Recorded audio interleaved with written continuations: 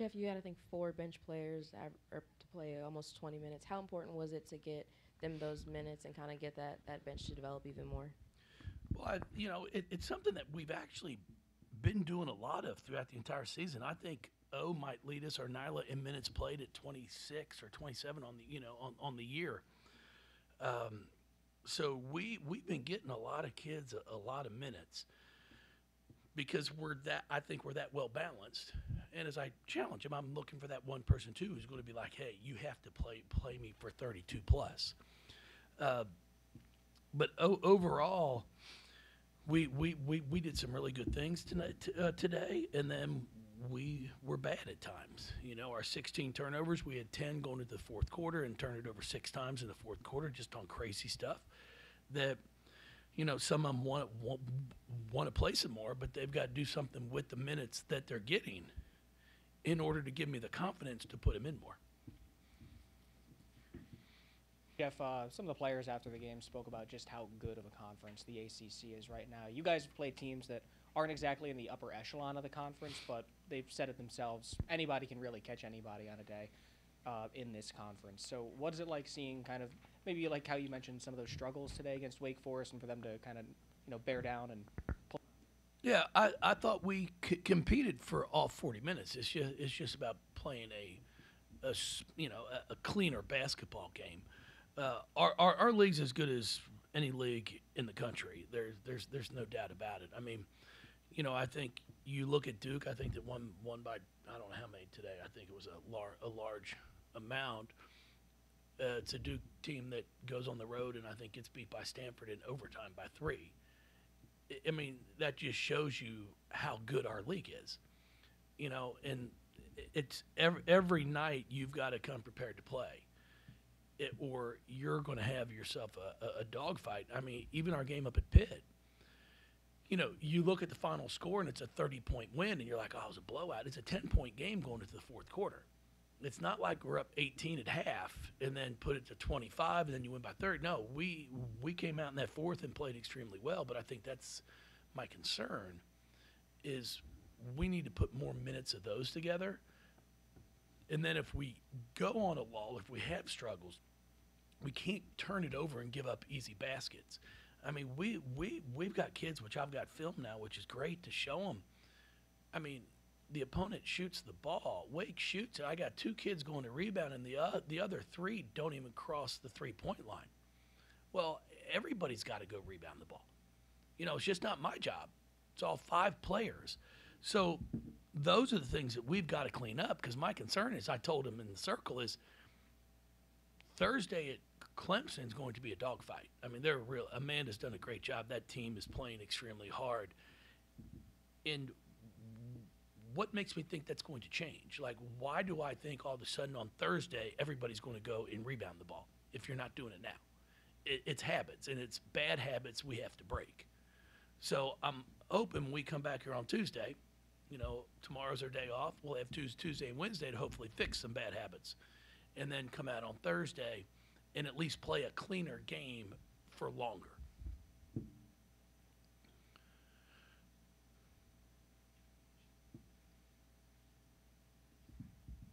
Yeah, Jeff, you guys were up by 1 at the end of the first, pulled away in the second. What was the biggest change there? It looked like you defended better in that second quarter and closed out, caused a few turnovers. Yeah, we did a much better job defensively in the second quarter. Then we stopped fouling him as well.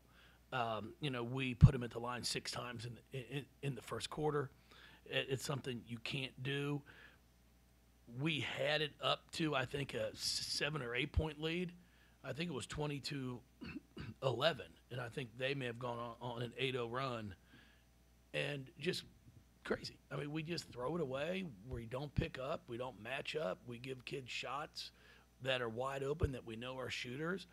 Those are the concerns that I have. If somebody makes a 3 that's not a 3-point shooter, well, then I'm fine with it. But when we tell you that's what they do, then we need to guard them. So I thought we did a much better job there in the second quarter. And then in the third, we extended the lead, and then that we turned it over a couple times, then got it back up. It was at 25 with 4 seconds to go there in the third. So overall, you know, we played a pretty good basketball game. I'm not pleased at the 62 points that we gave up, especially the 21 in the fourth. But offensively, you know, we're scoring the ball, shooting it well. We just have to cut down the silly turnovers in order to give us more opportunities to score. Now, you know, one of Nyla's is she gets an offensive rebound and there's three people around her and she's trying to get out of it and ends up traveling. You know, so that's one of those, she gets the O board, but she gets the turnover. So those are the turnovers I tell people all the time. You know, if you just look at the number of turnovers, you're turning it over too much. Well, then I should have told her not to get the O board. Because she wouldn't have gotten the O board, then she wouldn't have got the turnover.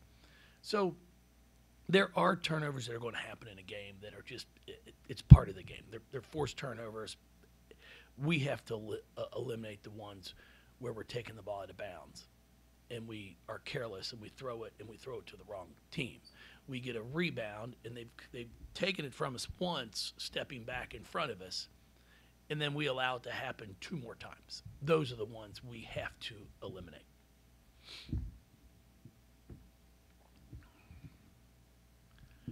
Jeff, you've talked about getting Alif some more time. With teams that are going to have taller post players coming up, how would you say she's developed, and what do you want to see more from her? No, I think she's doing a great job for us, and it's going to benefit her when we start playing teams that have more so true post players.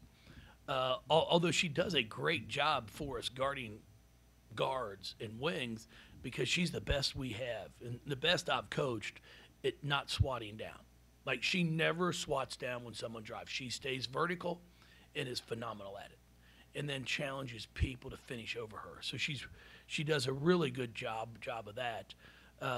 You know, but sometimes when you're playing teams with 4 guards, it's a little bit more of a challenge because and Nyla have been playing so well. It's like, you know, I'm trying to get E on the floor with one of those 2 at the same time.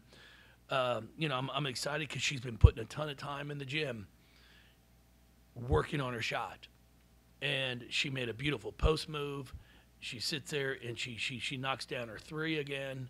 And it's something she does in practice, and she did when I watched her play in Europe. So she can make the 3. Now we've just got to continue to get that confidence for her.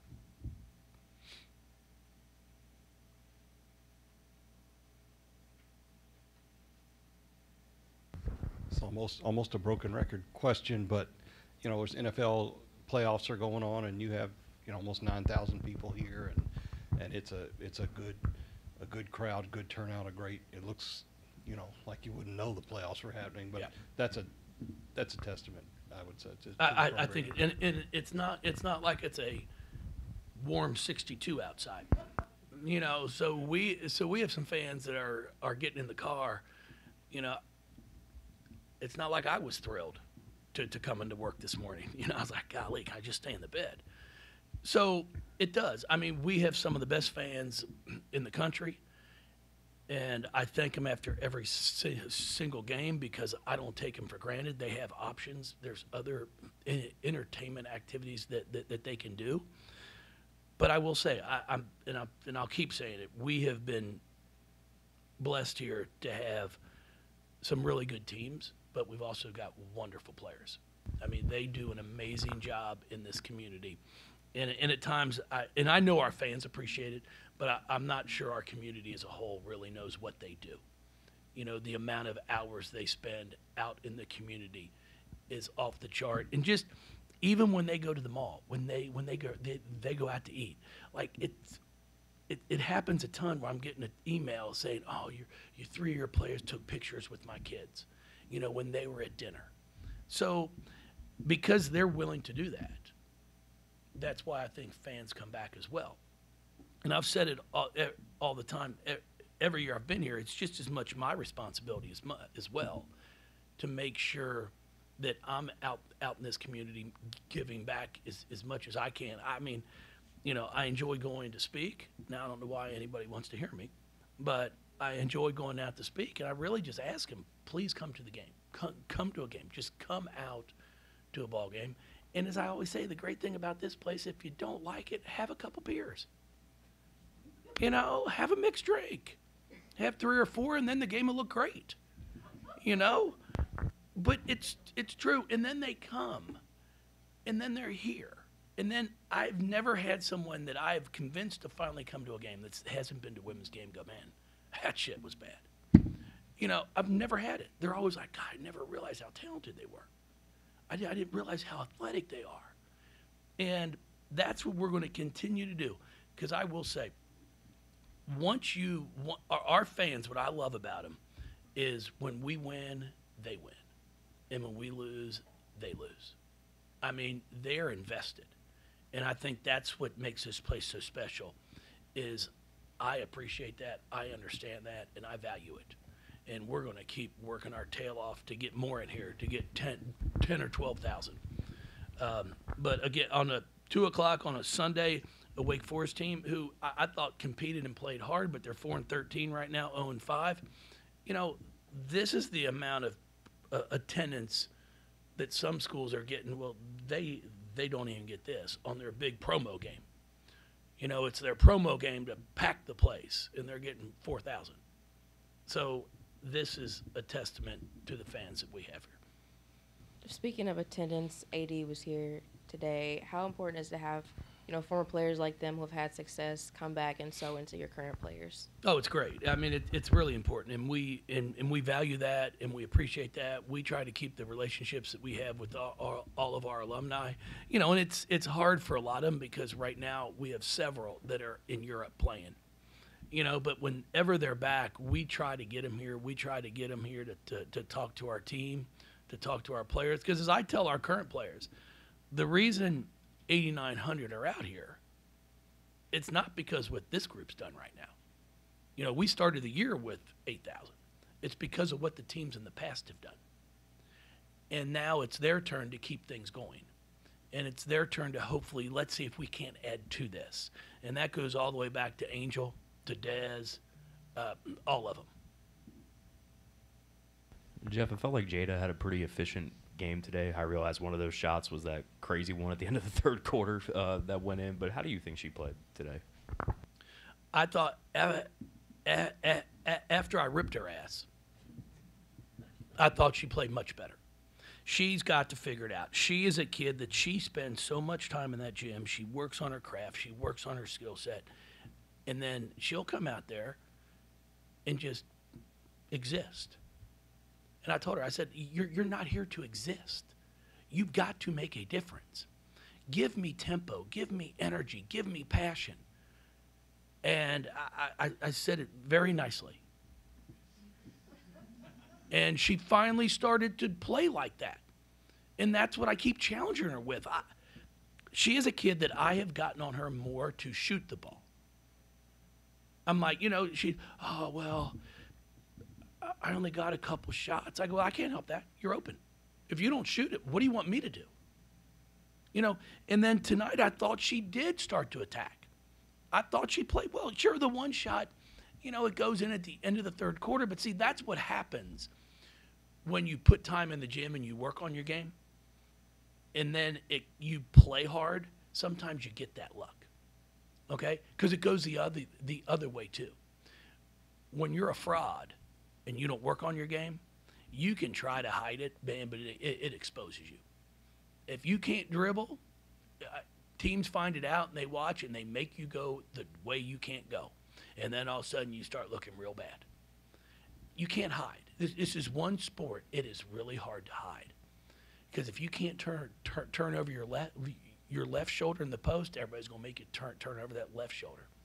As we always say, the great players as the years go on, and even as the year goes on, they change a scouting report. It's my favorite line to tell them: change a scouting report. If they've got it down that you can't shoot, change it. You know, it's the one thing I'll say about Angel McCautry. You know, her first 2 years, she wasn't a very good shooter. And then she was dead set to say, no, nobody's going to tell me to not shoot. And she got in that gym, and she got herself a ton better.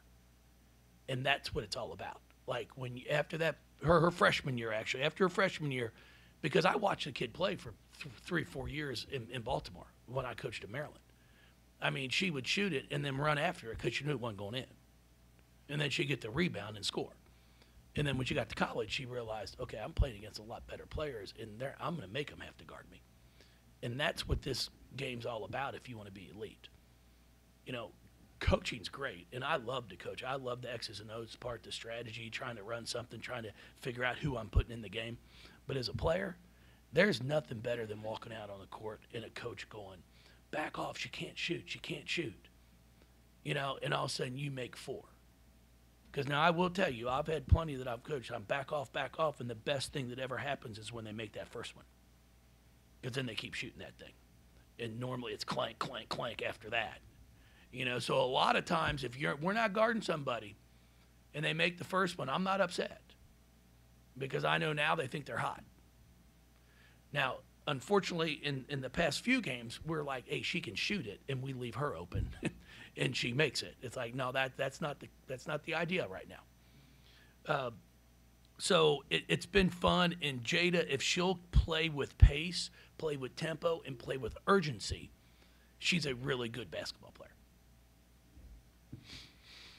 Coach, I'm sure a lot of this program's success can be credited to the excellent scouts and the your biggest critics. What does Miss Lucy think of this year's squad? Yeah, you lose.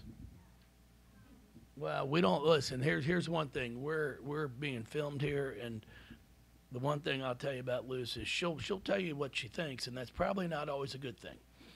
So we're going to not let her get the mic. I might have a few players that might not be happy with what her evaluation of tonight's game. That's pretty true, right, Luce? Yeah. Yeah, no, she will. That's why I will say I'm really fortunate. I've got two young daughters who, after a game, if you start asking questions, they actually watch the ball game, can break it down, and can give me an evaluation. And they're pretty on point. We're waiting to see how Big Sis did tonight at her tryouts for her AAU team. I know. Now you know Jess Lemley, who's now married, she's coaching, so I keep reminding her, I played you some. You know, I mean, don't be too mad at me. I mean, I gave you some minutes. No, so we're excited, aren't we, to hear how things went. Thank you, everybody. I appreciate y'all. Go Steelers tomorrow.